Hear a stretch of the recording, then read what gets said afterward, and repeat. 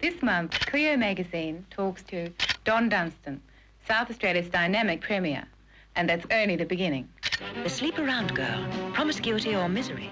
Well, Cleo was important for Kerry. It was his first big challenge. It was his first major success. And he wanted it to work. I can't give you any guarantees that it's going to be magnificent, but if money, time, effort and a good staff mean anything, then this magazine's going to be a great success. Because we both knew that Sir Frank didn't think much of it. After all, Sir Frank had sent me a telegram, good luck with this venture, I think you'll need it.